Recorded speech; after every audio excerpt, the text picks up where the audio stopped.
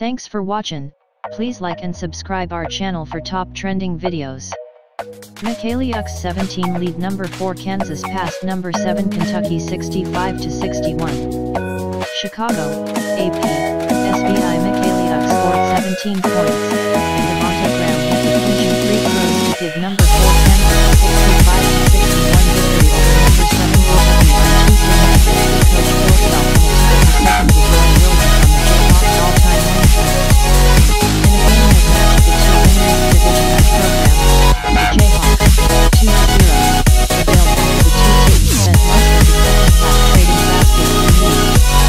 Malik Newman added 3 rebounds in the closing seconds and hit 2 foul shots to help Kansas knock off the Wildcats, 2-1. The down-the-wire game capped the powerhouse champions classic doubleheader that started with number 1 Duke beating number 2 Michigan State 88-81.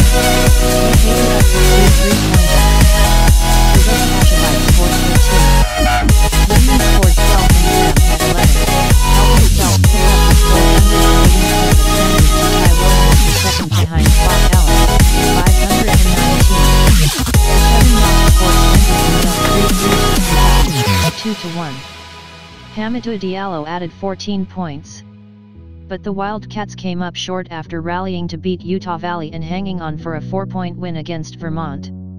Kentucky was leading 57-55 when Nick Richards scored on a tip-in and Devonte Graham hit a free throw.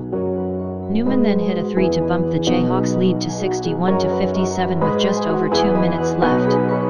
It was 61-59 when Kentucky's PJ Washington blocked a 3 by Mykhailiuk as the shot clock went off with 33 seconds left, giving the Wildcats a chance to tie and take the lead. But Knox missed a jumper along the baseline.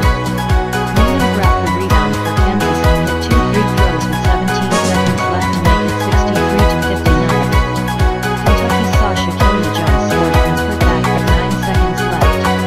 But Graham made 2 foul shots with 8 seconds remaining to close things out. Preston out. Kansas held Billy Preston out of the game because he was involved in a single-car accident, another round of trouble for the freshman forward. Benched for the opener against Tennessee State because he missed both curfew and class, he found out just before the pre-game meal that he wasn't playing against Kentucky, either. Coach Bill Self said in a statement that Preston was involved in a single-vehicle incident on campus on Saturday. He said no one was hurt, but Preston's car was damaged. Self said the administration determined that we needed a clear financial picture specific to the vehicle and that the 6'10" Preston will remain out until the review is complete. Big picture. Kentucky, though they've been shaky so far, the Wildcats hung in against another powerhouse. Kansas, the Jayhawks will take the win, though they'll need to shoot better than this. They were 35.3% from the field and 8 of 28 on three-pointers. Up next, Kentucky, the schedule eases a bit for Kentucky, with a home game against East Tennessee State on Friday.